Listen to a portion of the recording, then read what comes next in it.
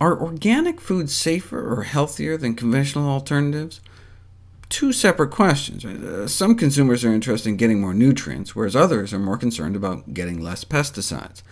Let's do nutritious first.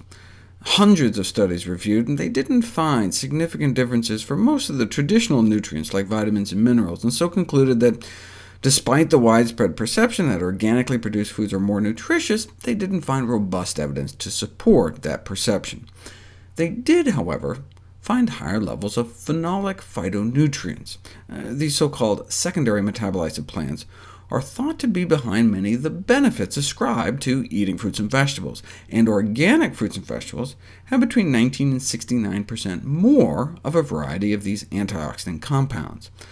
The theory was that these phytonutrients are created by the plant for its own protection. For example, broccoli releases the bitter compound sulforaphane when the plant is chewed to ward off those who would eat it.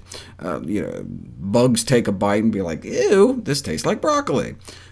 But pesticide-laden plants are bitten less by bugs, and so may be churning out less of these compounds, whereas plants raised organically are in a fight for their lives and necessarily have to produce more protection. That was the theory anyway, but we don't have good evidence to back it up. More likely it has to do with the fertilizer. Plants given high-dose synthetic nitrogen fertilizers may divert more resources to growth rather than defense. These antioxidants may protect the plant, but what about us? More antioxidant phytonutrients in organic vegetables, and so yes, more antioxidant activity, but also more anti-mutagenic activity. They exposed bacteria to a variety of mutagenic chemicals like benzopyrene, the polycyclic aromatic hydrocarbon found in barbecued meat, or IQ, the heterocyclic amine found in grilled, broiled, fried meats, as well as cigarette smoke. And there were fewer DNA mutations in the Petri dishes where they added organic vegetables, compared to the Petri dishes where they added conventional vegetables. Preventing DNA damage in bacteria is one thing, but what about effects on actual human cells? For example, yes, organic strawberries may taste sweeter and better, and have higher antioxidant activity and more phenolic phytonutrients, but let's stack them up head-to-head against human cancer cells.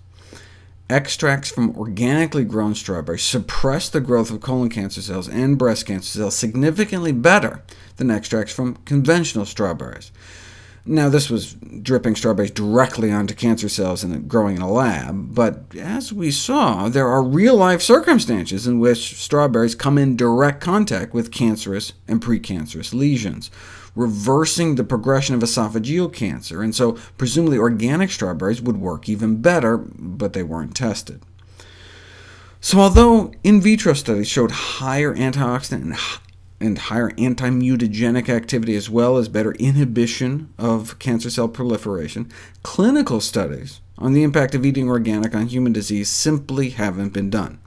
And based on antioxidant phytonutrient levels, organic produce may be considered 20 to 40% healthier, the equivalent of adding 1 or 2 servings worth to a 5-a-day regimen, but organic produce may be 40% more expensive. So for the same money, you could just buy the extra servings worth of conventional produce.